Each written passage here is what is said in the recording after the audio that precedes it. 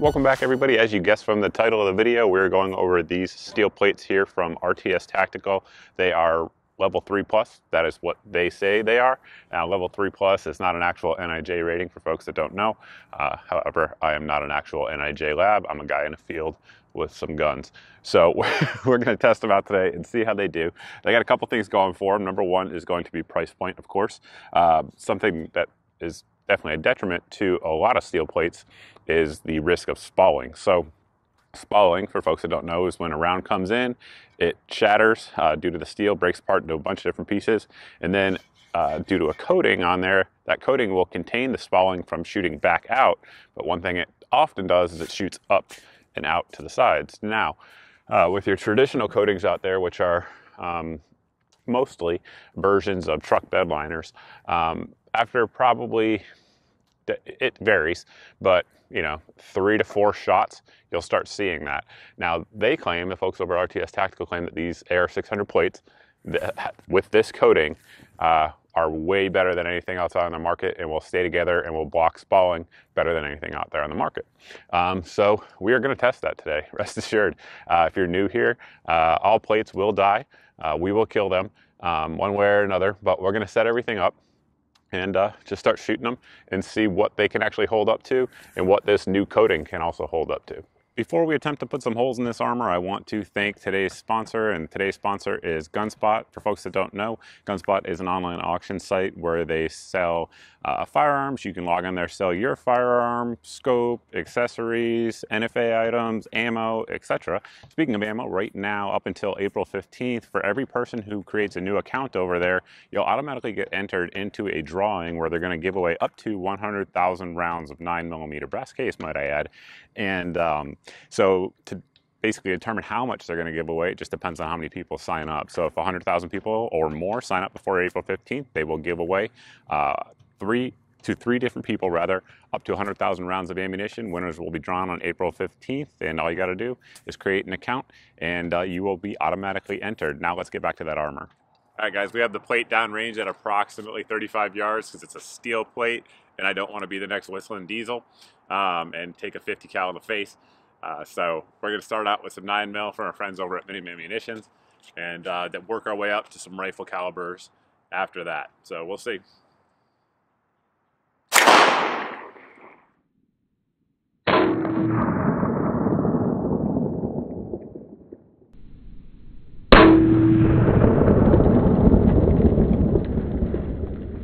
As you guys just saw there in the slow-mo, impacted right up here, absolutely no backface deformation at all. And one thing, of course, that we're going to be paying a lot of attention to in this video is spalling. Absolutely no spalling showing on the outside of the plate, and we'll step it up a little bit. 165 grain Federal 40 Smith & Wesson coming out of a Glock 23. Let's check it out.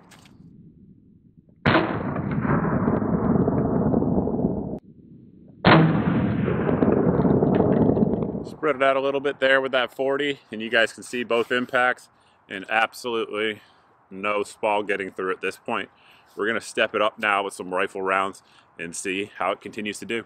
Next up, we have some 7.62 by 39 Red Army Standard stuff coming out of a Mark 11 upper.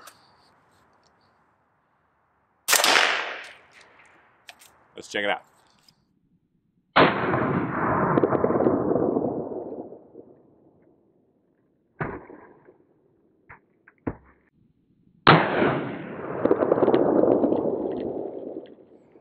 Had our impact here, as you guys can see. Absolutely no backface deformation at all. And as you can see, still no spall evidence at all. Let's keep going. We have some M80 ball ammo coming out of our Scar 17. And we'll see how it does. Let's check it out.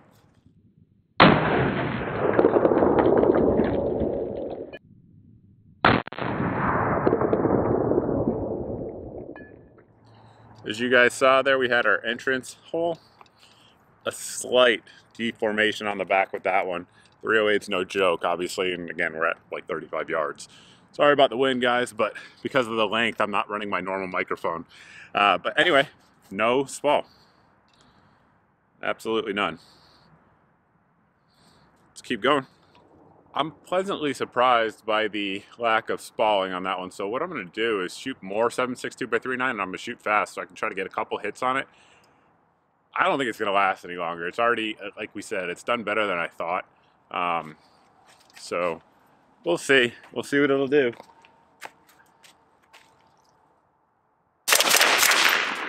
Let's see.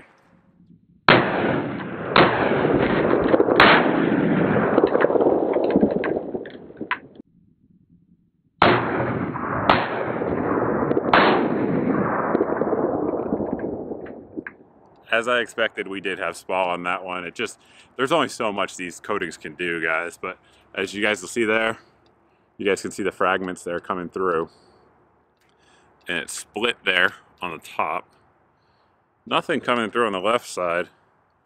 And then on the bottom, it's split as well, as you guys can see there. However, of course, the plate is still intact, but those Spall fragments can hurt you for sure. So, you know, obviously, do you want to stand around in the same spot and continue taking rounds in your plate? No. But it seems that the Spall guard will work for a few rounds, which is good, because obviously you don't want to get hit by more than one anyway. But yeah, we're going to keep going and see if we can kill the plate. I have 6.5 Creedmoor. I don't know what that'll do in steel armor. I'm about to find out. As stated, I have no idea what 6.5 will do on this medium. Obviously, 6.5's got a really good BC. Good BCs are good for punching through armor. And we also have our Daniel Defense. This is the Delta 5 Pro long barrel. So it's going to be humming. And it's definitely not rated for 6.5, I'll tell you that much. But we kill armor here. It's what we do. So let's do it. Let's check it out.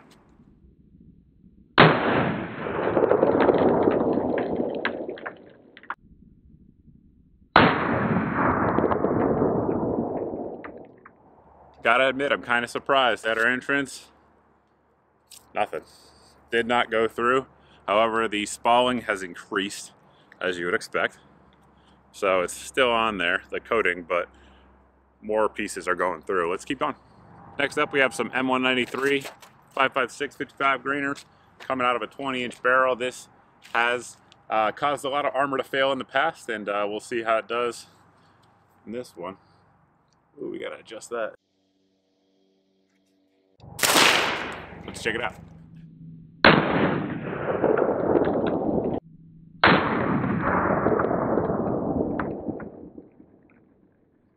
As I said before firing that shot, M193 has smoke checked a lot of armor out there, particularly when coming out of a 20-inch barrel.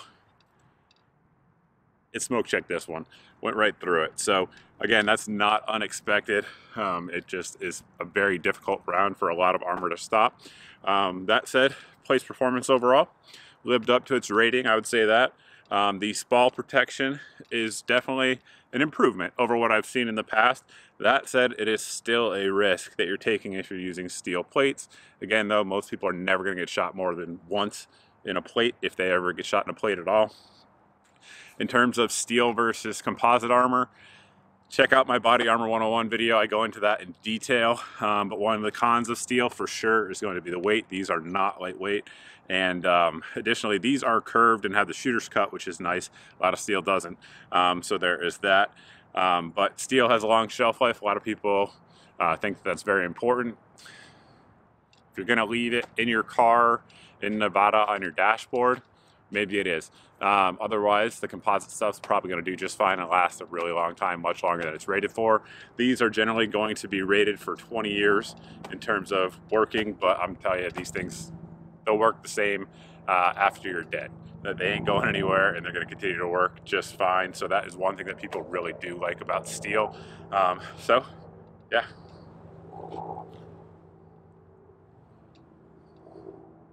The helicopters are here.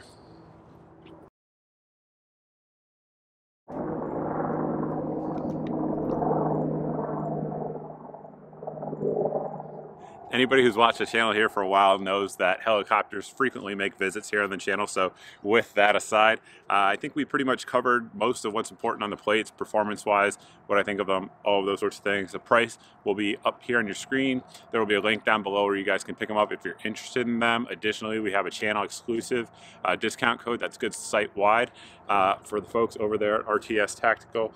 So you can check that out as well. But that's pretty much what I got for you in terms of the plates. If you guys like this type of video, make sure you follow me across social media. We have all the links up here on your screen where you can do so. Some of them are relatively censor-free, which I certainly like. And then we also have a couple emails. One here on your screen is going to be the daily deals. Should something like this go on sale, something like that, we'll shoot it out in that email. And the other email is just all of my videos that I put up on YouTube since the last video went out. So that way there's no, gigantic tech company censoring your eyes for my content. And we're also over on the Warrior Poet Society Network now. Link will be down below for that. It's free to watch my content. They also have some premium content if you're interested in that. And there's a discount code for channel viewers as well. And I think that's pretty much it. If you like the video, we do a lot of armor shooting around here. Helicopters back. We do a lot of armor shooting around here. So make sure you hit the subscribe button because we do these types of videos all the time. Thanks for watching, guys. I truly appreciate it. And I look forward to seeing everybody in the next video.